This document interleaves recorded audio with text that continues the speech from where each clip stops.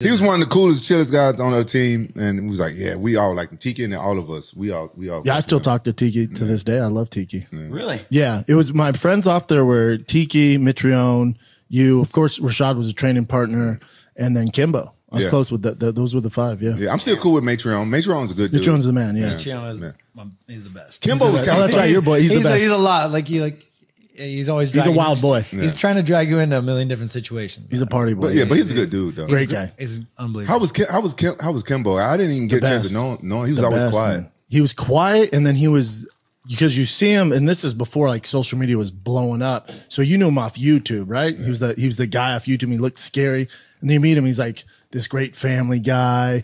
Really didn't want to be bothered with anything. Just a good dude. Would cook all the time. He's talking about like always being around his kids. Like he was such a good person. Yeah, such a good dude. His son is a good dude like that too. His son, my son trains with his son with Antonio McKee.